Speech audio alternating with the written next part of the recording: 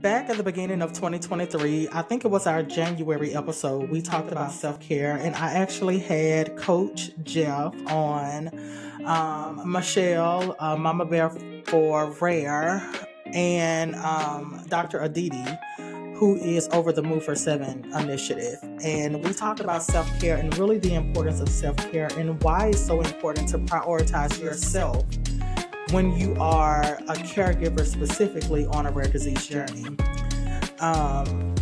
Self-care that I'm just going to be honest, that's one of the things that I have struggled with for some time, just really making myself a priority. Not necessarily neglecting myself, but just not making myself a priority. And so I actually went back to the gym on yesterday.